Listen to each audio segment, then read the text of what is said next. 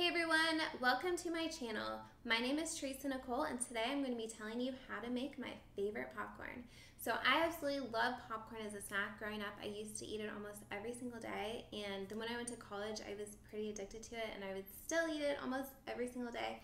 Now I don't really have time to eat it that much anymore, but when I do, this is the recipe that I use to make my popcorn. So the first thing I do is I take a spoonful of coconut oil and a spoonful of ghee butter and I put it into a pot and let it melt on medium to high heat. So this is the coconut oil that I use. This is skinny coconut oil and it is the only coconut oil on the market that is 100% pure, raw, and virgin, and 100% without chemicals and solvents. And you can really taste the difference with this coconut oil. This is the ghee butter that I use, and I love ghee because it's actually a butter alternative to people who may have a sensitivity to casein, the protein that's in milk. But I love it just because of the taste. It actually tastes butterier than butter. So it's really, really good. So I do a spoonful of the ghee, a spoonful of the coconut oil. I put it in the pot, I let it melt, and then I add the popcorn kernels to it, and I make sure the popcorn kernels are completely covering the bottom of the pot. So these are the ones that I use today to make my popcorn. These are organic yellow popcorn kernels.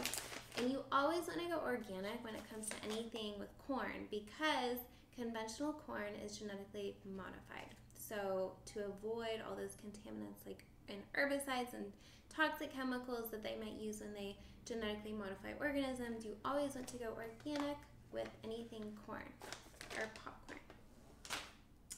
So the next thing I do, so once it's all popped, okay, and you'll know because you'll be able to see that it's popped and you'll be able to hear it too, and then you just wait until you only hear a pop every 2 to 3 seconds, and so that means it's slowing down and you can take it off the stove and then just let it sit for a few seconds until you hear it completely stop popping.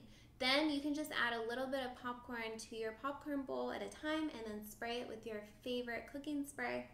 So this is my favorite cooking spray. This is organic extra virgin olive oil cooking spray from Whole Foods, and I love this stuff because it tastes so good. It's organic and the only ingredient in it is the extra virgin olive oil. So it's just a pure cooking spray and I really like it. So I always use this to spray my popcorn. And then I add my favorite salt on top, and then I just do that with all the popcorn until it fills my entire bowl. And this is what it looks like, and it's so delicious. So I hope you guys like this video, and definitely try out this recipe and let me know how you like it. Thanks so much for watching.